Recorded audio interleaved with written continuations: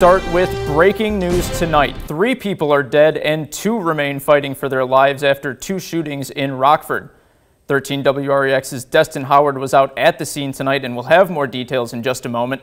But first we want to show you where these shootings took place. Take a look at your screen right now. Rockford police say the 2 shootings took place within a mile of each other. One in the 2300 block of 23rd Street and the other in the 4200 block of Middlebury Avenue. RPD tweeting just after 9 o'clock tonight that a 29-year-old man, an 18-year-old man, and a 17-year-old boy were all killed during this triple murder shooting. 13 WREX's Destin Howard was at the scene tonight and spoke to Rockford Police Chief Carla Red. Destin, what can you tell us tonight?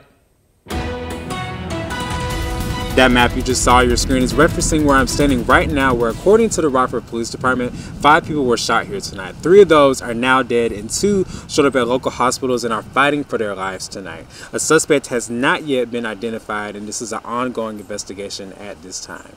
In Rockford, Destin Howard, 13 WREX. Thank you, Destin. We will continue to monitor this breaking news situation and we'll have updates for you as they become available. Stay tuned to 13 News Today and the 13 News app for breaking details.